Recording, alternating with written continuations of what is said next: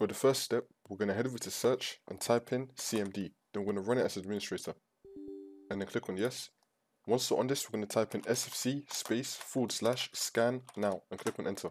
Then you want to run this scan. We can run it in the background as you do the other methods in this video. For the second step, we're going to head over to search and type in Windows Defender Firewall. Click on it.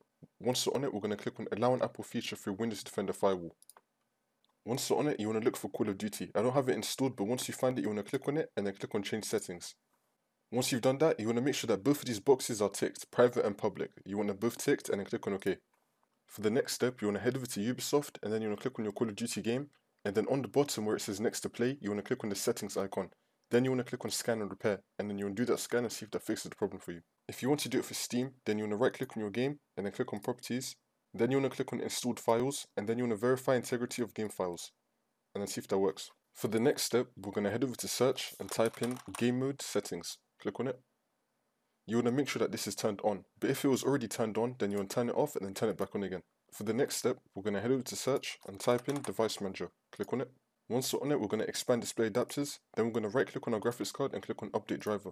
And then click on search automatically for drivers.